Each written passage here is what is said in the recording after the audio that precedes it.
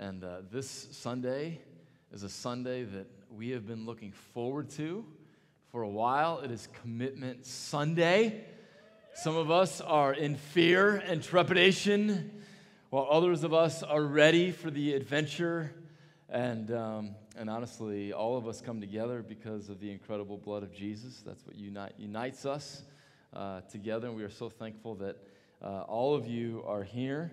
The reality is the decisions that we make today as we commit ourselves for the next 2 years will impact the life of our church. It will impact this community. It will impact generations to come. It will impact in ways that is honestly even beyond what we can even imagine. And we are in this incredible defining moment in the life of a church. We've never been in this place before. We've never been in this place where we're asking, where we're calling out, where we're praying, where we're seeking God's face on Lord, what would you want me to give financially? And here's the thing. Here's what's so interesting about finances. As I was just worshiping with the Stand, that song, I stand, heart abandoned in awe of the one. When I was singing that, there was something powerful for me personally. As I was singing those songs and about surrendering all and thinking of today, surrendering my finances. There was something different about that for me. And because I think there's just something about finances that, you just want to hold on to.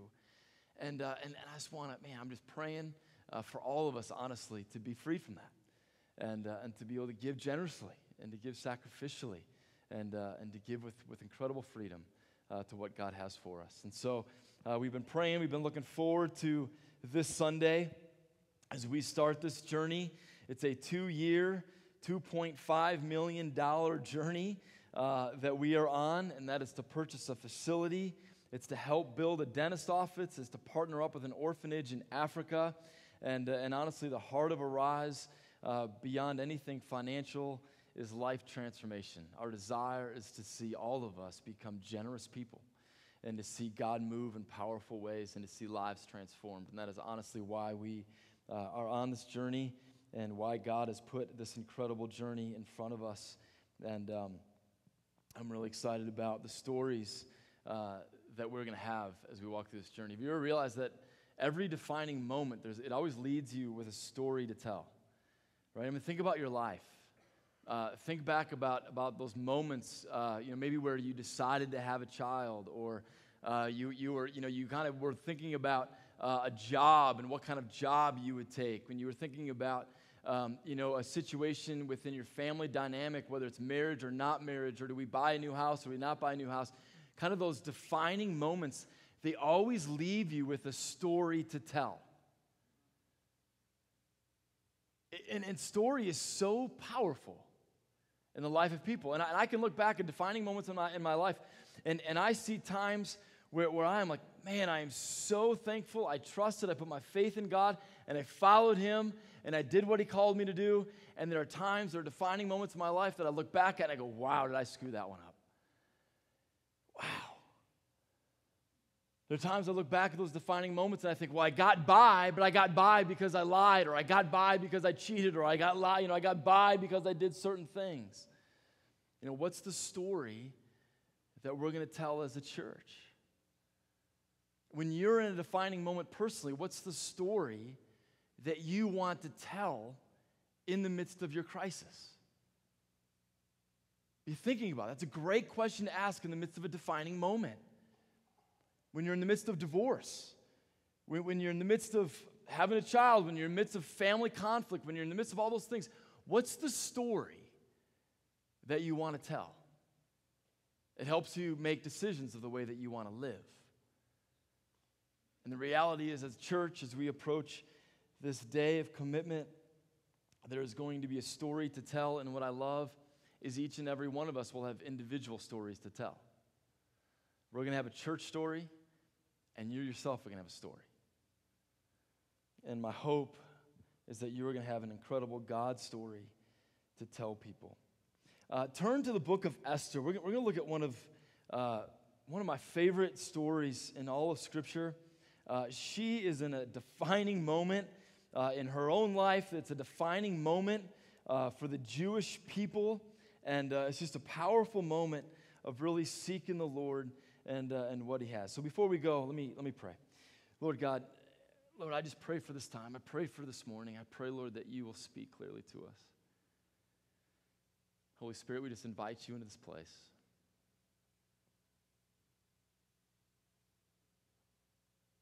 Lord, move in us, strengthen us. Give us faith and trust and dependence on You. In Jesus' name, amen. All right, so the book of Esther, you can turn to Esther chapter 4. That's where we're going this morning, and I just want to kind of bring you into the context. I want to kind of bring you into what's going on with Esther. What's going on, there's two major characters that we'll be looking at in Esther chapter 4. There's a guy named Mordecai and a woman named Esther. And Esther had a tough life growing up. Esther, both her mom and dad had died, and so she was left all alone. All right? Mordecai, who was her cousin, came alongside Esther and said, I'm going to help raise you. I'm going to raise you up as my own daughter. And that's powerful right there in that moment. And the thing about Mordecai is a Jew, Esther's a Jew. And Mordecai, though, was taken into exile. So the Israel nation is kind of broken up, and they've been taken into exile. And so Mordecai and Esther find themselves in a land that is foreign to them. They're not in a comfortable place anymore, all right? And what happens within Esther chapter 2 and chapter 3 is a powerful story in there about Mordecai and the crisis that they come to. See, what happens is there's a noble, there's a kind of like not a king, but a noble named Haman. And every time Haman would walk into a room, all right, or down the street, people would bow down and they would honor him. All right, you guys got that? Kids, you got that? So if Haman was walking down, you'd bow down and you'd honor him. All right? So that's what would happen. Well, Mordecai would not bow down. He would not honor Haman. And what happened, what came out of that was that Mordecai told people that he was a Jew and therefore he would not bow down. Well, Haman didn't like that. Haman was like, I want you to bow down. And Mordecai's like, I'm not going to bow down. You see the problem? All right? And Mordecai's like, well, I'm a Jew, so I'm not bowing down. And so Haman's got this brilliant idea. He goes to the king because he knows the king very well and says, hey, king, this Jew, Mordecai, isn't bowing down and honoring me, so hey, let's do this. Let's kill them all. Let's kill them all, right? Not just Mordecai. Let's kill all the Jews. Let's kill them. And so King Xerxes is like, all right, sounds good to me. Because Haman was going to give a lot of money, right? He's going to put in a lot of stuff in the treasury if this happened. So the king sends out an edict, all right, to annihilate all the Jews. All right, so you can just imagine what it would be like if all of a sudden one day there's an edict, there's a letter that's in your mailbox, and you read the letter, and it says every follower of Jesus will be killed in a week. How would you respond? Would you be in crisis? Yes. Life's on the line, right? So you're going, whoa, what's happening? Imagine that. This is what was going on in this time. All right, look at Esther chapter 3. Esther chapter 3, verse 13 says this. Dispatches were sent by couriers to all the king's provinces with the order to destroy, kill, and annihilate all the Jews, young and old, women and little children, on a single day, the 13th day of the 12th month, the month of Adar, and to plunder their goods. See, every defining moment, there's a crisis. See, our story that we are going to tell has a crisis. The reason why we are going on a rise on this generosity initiative is because there is a crisis. Let me tell you about the crisis. Let me just introduce to you some of my friends. Two of my friends are going through a divorce. They have not told their kids yet. Do you think they're in a crisis? I think so. One of my friends, who I've just gotten to know recently, has gone through a divorce, has now 2 little kids to raise, and he doesn't know where to go. Is he in a crisis? I think so. One of my friends, who I know very well, believes that as long as he does good works, he's saved. He's good. Is he in a crisis? I think so.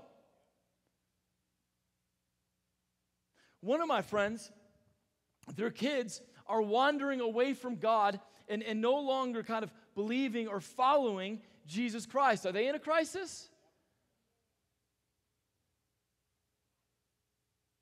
We're in a crisis. Now, if you ask me, am I personally in a crisis? Well, honestly, I'm doing okay.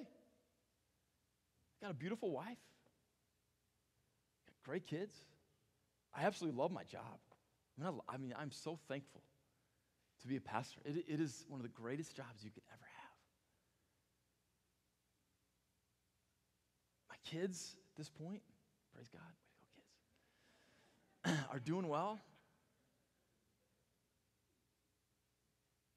But let me tell you something. See, in Esther, Israel's crisis, or the Jews' crisis, became Esther's crisis. And people, if we don't understand that the crisis that we're in is that people need Jesus, you'll never feel like there's a crisis. And therefore, there's no movement forward because you think we're all okay. And the reality is, you may be, as Queen Esther, you may be in a comfortable spot. You may have it together. But there is a crisis that is going on that we need to open up our eyes to. And if we don't step up and arise to the situation at hand, people will be lost. Now I know what you're going to say, and I was going to say this later in the message, but I better just say it now. I know what some of you are thinking right now, because I'm with you. God's sovereign. God's sovereign. He knows all things. But let me tell you something. God's sovereignty never gives us permission to leave our responsibility. You get that? God's sovereignty does not give us permission to go, oh, I don't need to share my faith with Jesus, which is our responsibility. I believe God is going to do an incredible work with or without us in Bolingbrook, but it does not give us permission to let go of our responsibility. People, there is a crisis. And I know that you know of people who are in crisis. You know of people who are doubting their faith. You know of people who don't know Jesus. You know of people who know Jesus, but their marriage is falling apart. You know of people who are following Jesus faithfully, but their family is struggling. You know of people, right, who you're following Jesus, but your friend who you sit at the bar with every night or whatever, hopefully not every night, but some nights, all right, they're lost and they need Jesus, and you know that, and you got to feel that. Every story has a crisis to overcome, and our story has a crisis to overcome. And people, Arise is about life transformation. It is about helping people in need. Listen to me. It is about growing more so that we can give more.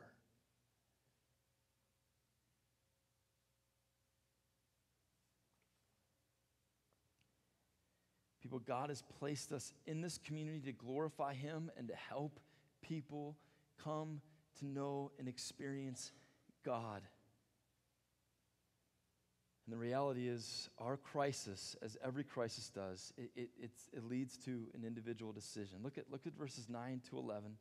You remember the crisis that has just happened in verse 13.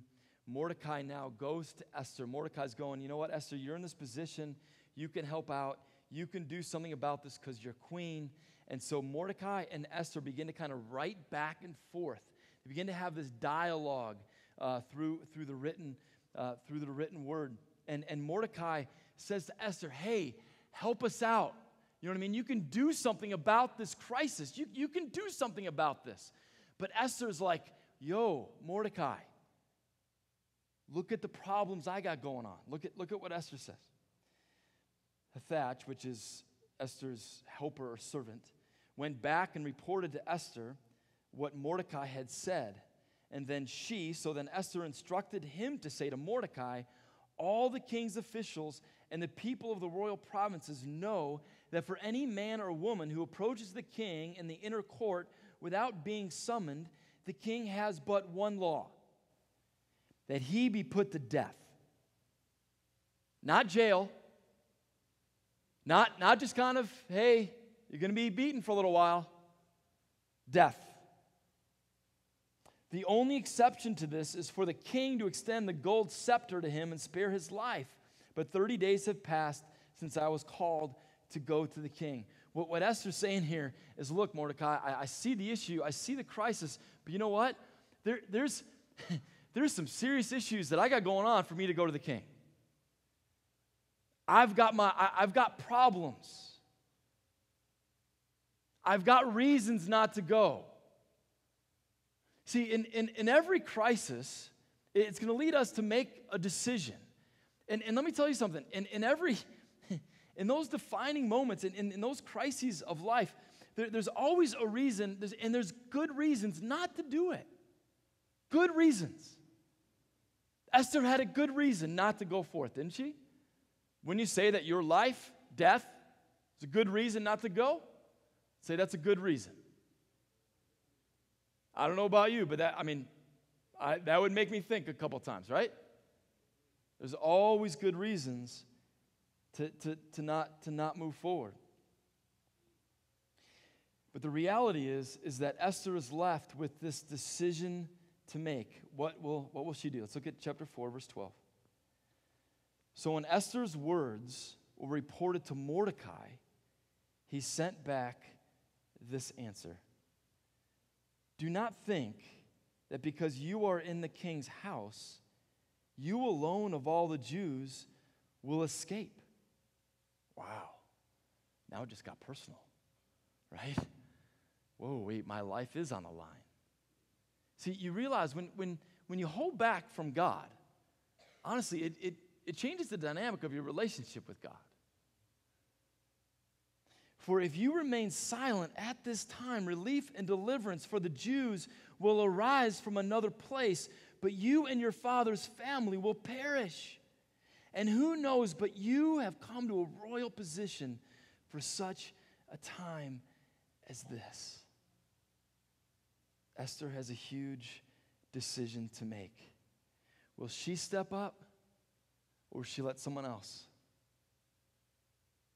Will she be the one who's bold enough, courageous enough to say, you know what? I'm going to do this.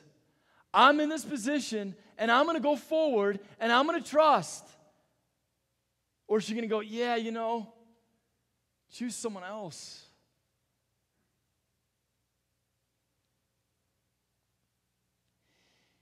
If I was in Esther's shoes, this is what I would be thinking. Lord God, I will go. Just show me what the king's going to do. Are you with me on that? I'm willing to go, God. I'm willing. Just tell me a little bit of the future. Am I going to make it out of that room? If I make it out of the room, I'll go. Are you with me on that? Because that's where I'm at a lot of times in life. And let me tell you something. We miss out. I'll tell you just my personal experience with this whole Arise thing. This has been going on for months. We've been praying. We've been looking at land. We've been looking at different property. We've been looking at facilities, all these kind of things. And all of a sudden, things become narrower and more narrow, and all these kind of things. And all of a sudden, you begin to go, all right, Lord, is this the deal? And let me just tell you something. A couple months ago, I was just at this place. I was like, Lord, you know what? I'm willing. I'm willing to go. I'm willing to give. I'm willing to sacrificially give. I'm willing to generosity. I'm willing to be generous when I give. I'm willing. just give me some answers, okay? Is Romeoville going to approve the facility? Tell me that. If you tell me that, I'll keep going, right? With me? All right, or this. All right, tell me if the bank would even consider a loan, right? I mean, how are we going to do this? And then here's the third thing I really want to know from God. God, can you please tell me what the congregation can give? Just tell me. Because if you can tell me what the congregation can give, then I can write that number down, and woohoo, it'll be great. It'll be so much fun. Right? And God's like, yeah, I'm not going to tell you those things. And let me tell you something. Now that I'm through some of it, I am so thankful that he didn't tell me. And this is why. Because my relationship with him is so much stronger now than it was before. Because now my life is living by faith and trust rather than in the answers that I know will happen. People, it is the greatest thing of what you want to experience. An intimate relationship with God is the greatest thing that we can have in this life. And the way that we experience this, as scary as it is to step out in faith, to trust him, to keep moving forward, to keep following him with everything that we have, and make the decision to say yes without all the answers given. Will you be willing to do that? Will we arise as a church? Let me just tell you one other story. In this whole process, as we were praying and planning through what we kind of call this series, what we kind of call Arise, we had a great name to begin with. I thought it was fabulous. The name for the sermon series was going to be The Plunge. All in and making waves. It was fabulous. Don't you remember the Nestea plunge? Right?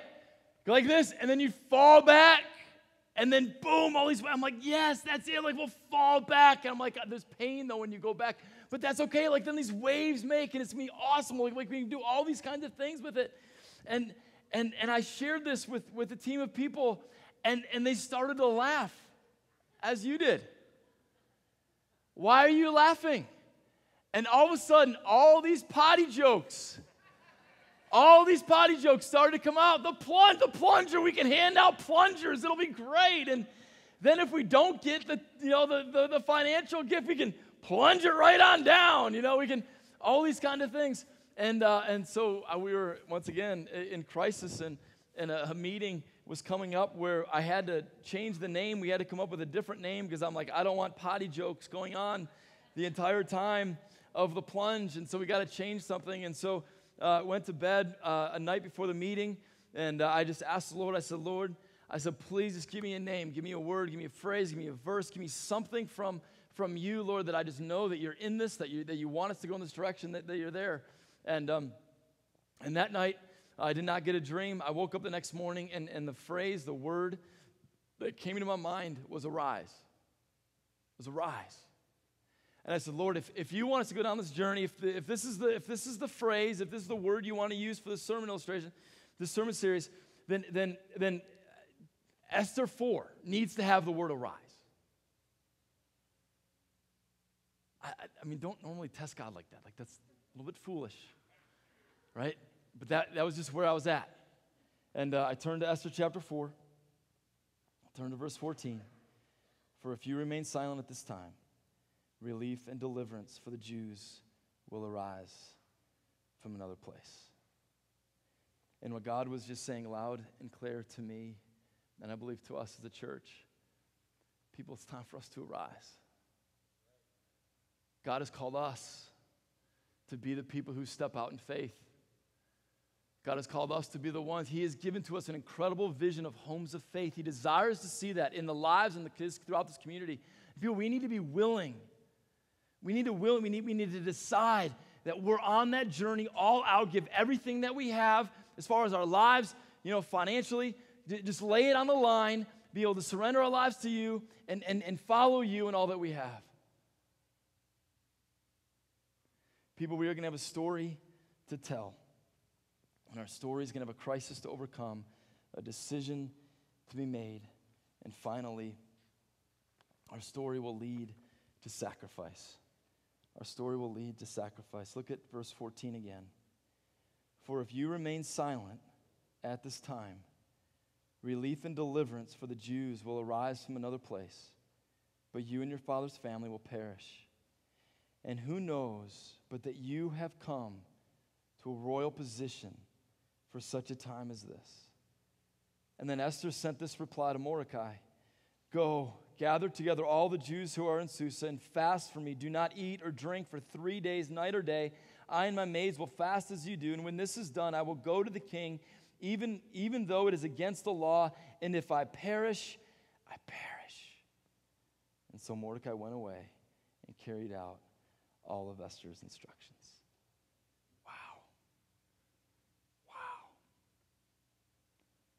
People, our story will lead to sacrifice. Verse 14 is an incredible verse because it begins, it sets direction for your life. See, you are either in the place that you are to receive from God, or you are in the place that you are to serve God. Do you see this? See, what can happen is as we as followers of Jesus, we can be going, hey, Lord, can you give me this job so that I can do this? And can you give me this? And all of a sudden we end up and we sit back and we go, all right, we got it. Thank you, God, you've given me a wonderful wife. You've given me wonderful kids. You've given me a wonderful job. You've given me it all. Thank you, God. And then we just kind of go and live on our merry way. But God says to all of us, have I not put you there so that you can serve me? Is not Esther there so that she can serve God? And are we not at the places in our life so that we can serve Him? There's a reason why you go to the company that you go to. The reason why you go to work, the reason why you go is not to get a paycheck. It's because God sees you in that place and says, you are going to be the light in the midst of darkness. You are going to share the gospel with those that you work with. You are there to do those things. It's not just to earn a paycheck. And people, we as a church, we have not gathered together so that we can come in every Sunday, worship God, thank Him for all that He's done for us, have communion, do some baptisms, and all those things. Those things are all good, but He has called us together to do something greater, to serve Him in ways that are beyond us, to live a life of sacrifice. And why would we ever live a life of sacrifice? Because Jesus Christ Himself lived a life of sacrifice. He gave His very life so that you could have life. And you know what the gospel calls us to? Nothing less than to die. Nothing less. The call for all of us is the same. To lay our lives down for the gospel, to worship Him in every way. We've lost sight of that. Even the church has lost sight of that. We make Jesus like this. Hey, if you come and put your faith in Jesus, your life is going to be awesome. It is going to be beautiful. He's going to provide everything for you. Blah, blah, blah, blah. All these kind of things. And although some of those things are true, the call of the Christian life is to come and die. To come and serve. To come and give everything that you have so the gospel can be advanced. And people, when we do that, we will have an incredible story to tell. And the story will no longer be about you. The story will be about the greatest one who has come, who has died, and who has been risen from the grave, Jesus Christ. Don't you want to have a God story? Don't you want to have a faith story?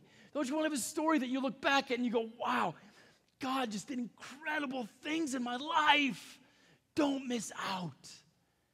Don't miss out on that. And people, yes, it is financially. I know for me personally, man, I've never personally gone through a generosity initiative in my life. And I tell you what, we have just been just wiped clean, honestly. We have just gone, man, Lord, I don't know. And yet there's part of me that needs to die, and that's okay, right? But it's not just finances. It's with what I do with my time. It's with what I do with my life. It's with how I coach a soccer team. It's with the conversations I have with parents down the street. It's with my neighbors. It's with all those things. Everything. To live a life completely sacrificed for the King of this world. Church, what will be our story? What is the story that we are going to tell? There's a video that we want to show you with a story to tell.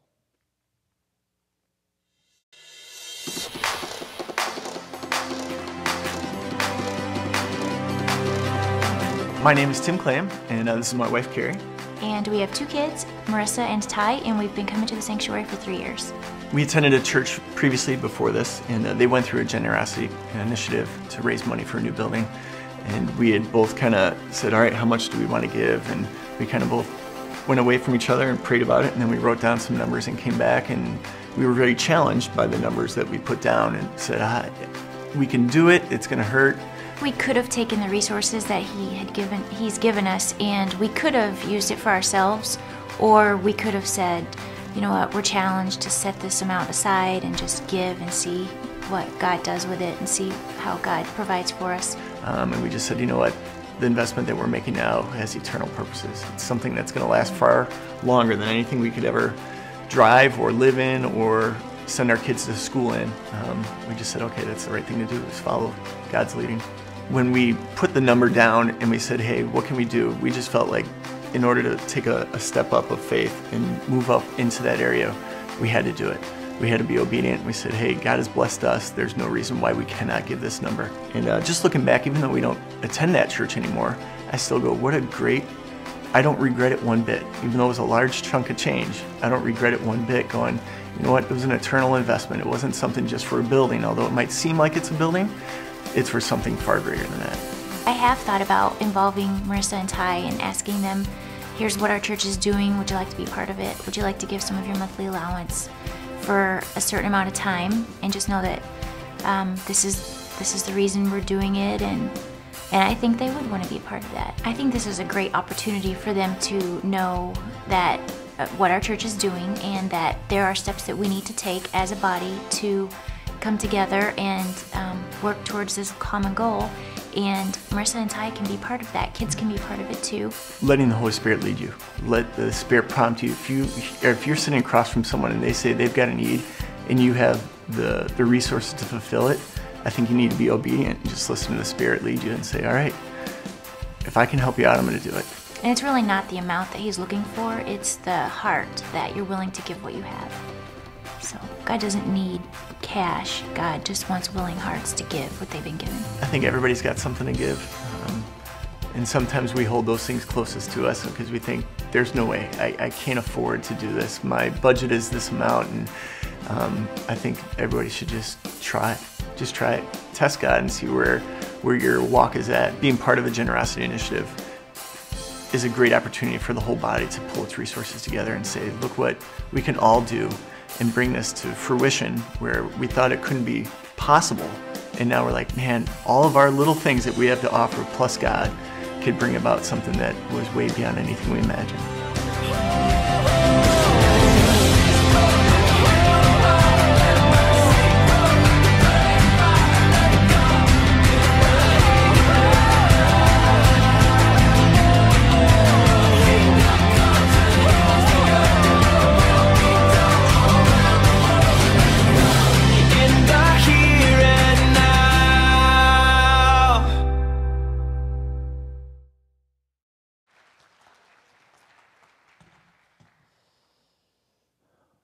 team could come on up.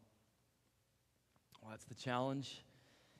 There's the opportunity, and honestly, it's time for us to come together in a way that we never have had before as a body. And I just want to reiterate what Tim said on the video, and that is to follow the Holy Spirit. I truly believe there is freedom when you give. There's freedom in it. And as the Lord leads, as the Holy Spirit lays on your heart different things, I pray that you will have the courage, honestly, to write it down. My concern more, honestly, is the courage for you to write it down and what the Lord's telling than what the Lord's telling you. And I just really want to encourage you in that. Yeah, the ushers are going to hand out some commitment cards, so if the ushers can come on down, and they're just going to hand out these commitment cards to all of you so that you all will at least be able to participate and at least be able to look at a card. If you're new here this morning and you're like looking at that card and you're like, what in the world is going on? Honestly, it is a great opportunity to watch a church commit itself together. It really is. And honestly, maybe the Lord's going to lead you to participate with us. It'd be awesome. It'd be phenomenal. We love it. And but honestly, at least you'll be able to witness what it is like for a church to come together and commit to one another. And as we've gone through this process, Michelle and I have been challenged and so encouraged as we've talked to you. One family said to us, we're going to give 3 times more than what we are currently giving. And honestly, that challenged Michelle and I to the point that we are going to give over 3 times what we normally give. Another family said, rather than contributing to their 401k, they're going to consider giving all that money to the church. And in light of that challenge, Michelle and I have made ourselves that same challenge. Another family going to sell stock. Another family hearing about their new tax bracket after their giving, texted me and said, hey, we're going to give $20,000 more. Raise our card to $20,000 more. It's awesome to think about that. I did ask some of our ministry leaders to come together and if they were willing to kind of reveal what their commitments were, to kind of be an encouragement to us as a body, because $2.5 million seems pretty overwhelming, doesn't it? 2.5, that's a lot of money. And so last week, there were 39 giving units who were willing to kind of reveal where God has them and what God has done. And through that giving, 1.1 million has already been raised. Isn't that awesome? Praise God for that. So that leaves us 1.4 million to go, people. 1.4 million that we have left, that as we're praying that God will lay on your hearts. And one of the most encouraging things, honestly, that night was that somebody is committing to give for the first time. Isn't that awesome? I mean, it's awesome. That's part of what Arise is all about. Arise, as Kiri's talked about, Arise is not just about the amount of money as much as it is about trusting God and being willing to give. And so I just want to encourage all of you. You've all received commitment cards, I believe, by now. Go ahead and look at that commitment card. And you can look inside and you can see some different lines and what God has been laying on you. This is really just a worksheet for you to use. I know some of you have heard this before, but others have never heard this. And, this is just kind of a worksheet for you to be able to process through to get your 2-year generosity commitment. And I just want to be clear, this includes what you regularly tithe. This includes what you regularly give. All right, so it's all one number. It is not separate. This is not like a building campaign and then our operating expenses. It's all one number. And so really want to encourage you to fill that out as well. I do want to encourage as well, the leaders that had already revealed their commitments, we want you to experience this moment again. We want you to bring your cards forward again. It's just a great moment to kind of be a part of this as the church and to give together. I don't know about you, but Michelle and I actually took this week and continued to pray about our number. And we actually raised our number through the week. This morning, my wife texted me and said, let's go for it. And honestly, for the first time, I got scared, right? See, before I could calculate how I was going to get to the number, and now I'm scared. And that's a good place. I think that's a good place. It's a good place for me. And place for us. So maybe the Lord's led you in that way as well. And just really want to leave you some time now to pray. Just seek out the Lord. The band is just going to play behind us. Take some time. Maybe you want to talk to your wife, talk to your spouse, see where the Lord is leading you, and just really want to encourage you to take some time, take some space right now, and just seek the Lord on what He would put on your heart to be able to give.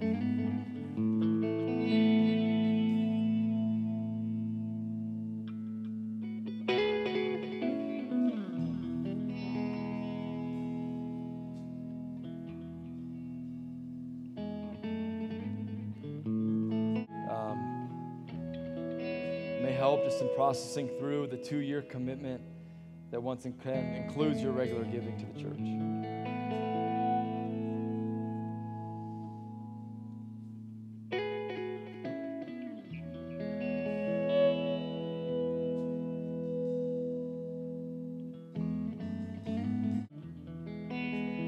Lord, we pray that you will do an incredible work in our congregation.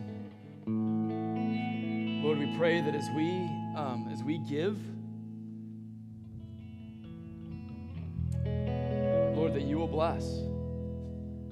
Lord, I pray for those who are just really struggling with what to do. Lord, I pray for freedom. I just pray for your grace. I pray for clarity. I pray, Lord, even in these moments as we just seek your face, Lord, that you will make those things clear. Lord, I pray that we will be generous people and a generous church that meets the needs of those who need you. Lord, direct us in this moment. Lead us and guide us. Just want to encourage you as the Lord leads and as the band begins to sing, just to put that number on that bottom line. That's really all we need from you is that bottom line fill, and then come forward and put them in one of these baskets. I want to encourage you as well with kids. This is the time for you to give as well. 1,000,000 pennies to arise, and really want to encourage you as well. This is the time for you to come with your family, with your parents, and give what you're going to give as well to the Lord.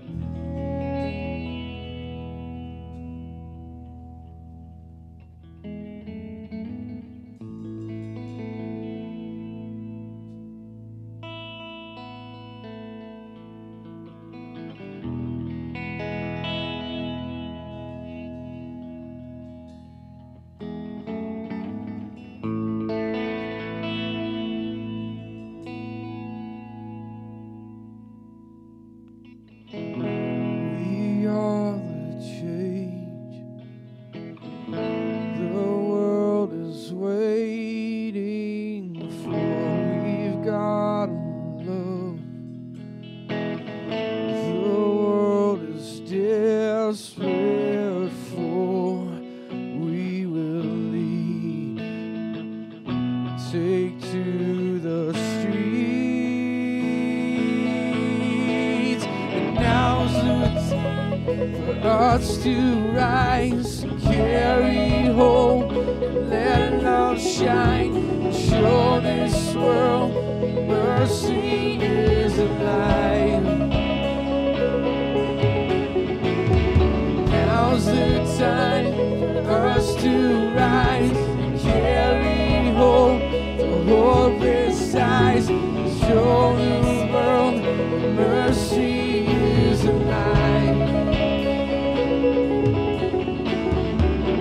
We're not afraid, we will bend and go to hear your name on lips across the world.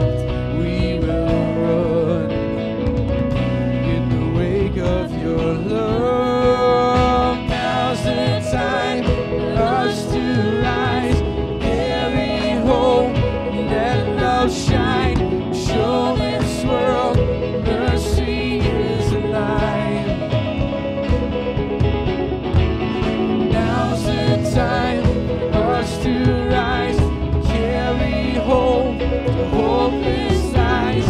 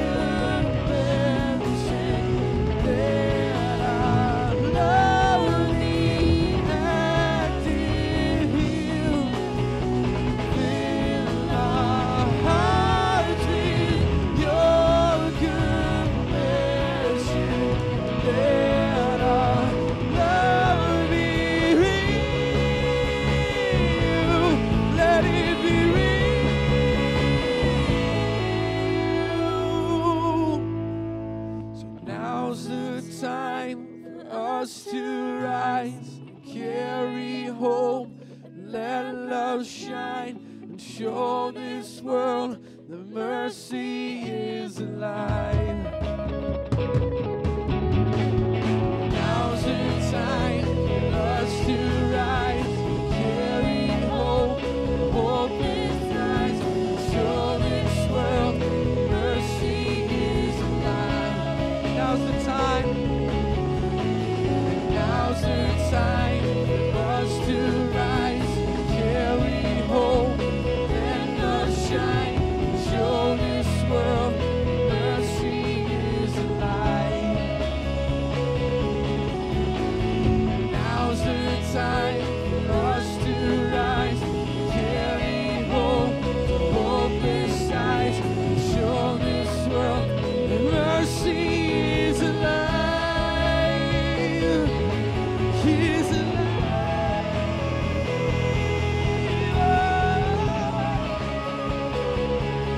He's alive.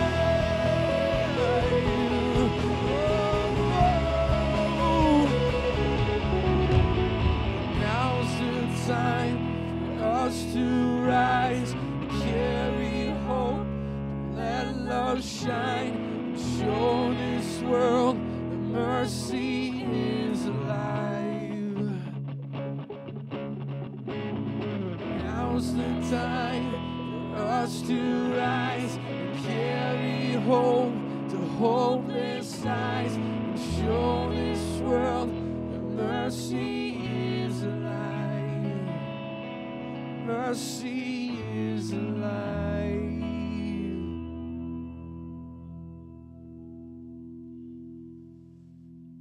Lord God, mercy is alive. Hope is alive because of your coming. And Lord God, we pray that we will be a body that brings hope to this world. Lord, that we will tell people of the hope that we have in you. Lord God, we pray over these commitments. We just pray, Lord, that you will bless, that you will give generously back, that people will just continue to grow in their generosity. Lord, we love you so much. In Jesus' name, amen. You know, Arise is so much more than just $2.5 million. The reality is the ultimate goal of Arise is to become radically generous people.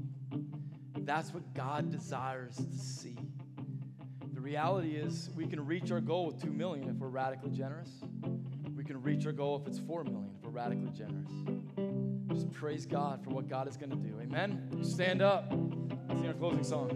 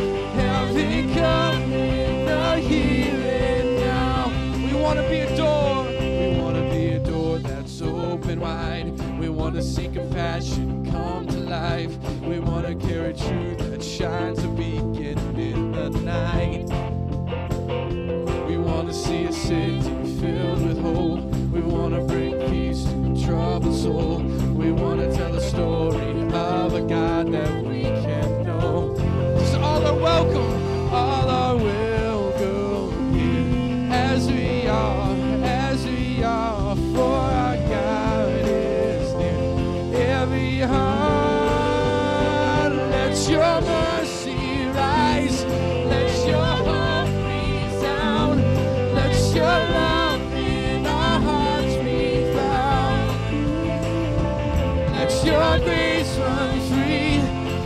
your name bring peace. Heaven come in the here and now. So let justice flow. So let justice flow like a river flow. Let mercy flow like a burning fire. Let it go in the here and now. If your kingdom come to rule the earth, your will be done all around the world. Let it go in the here and now.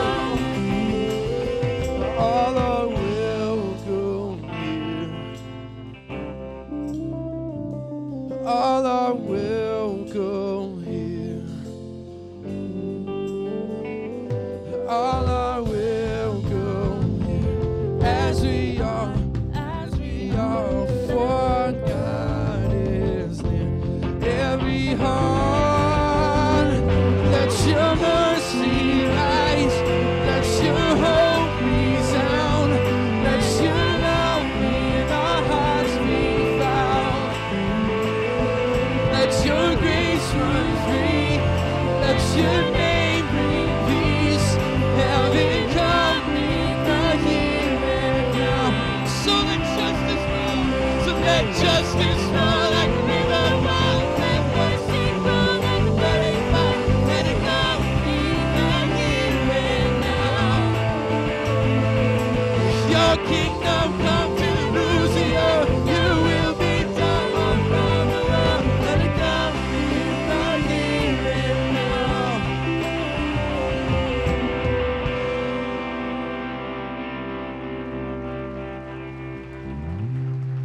For this reason, I kneel before the Father, from whom his whole family in heaven and earth derives its name. I pray that out of his glorious riches, he may strengthen you with power through his Spirit in your inner being, so that Christ may dwell in your hearts through faith. And I pray that you, being rooted and established in love, may have power, together with all the saints, to grasp how wide and long and high and deep is the love of Christ, and to know this love that surpasses knowledge, that you may be filled to the measure of all the fullness of God. Amen. Hey, thank you for coming this morning. If you need to be prayed up, if you need some prayer, please come forward. We got people who want to pray for you. Please come.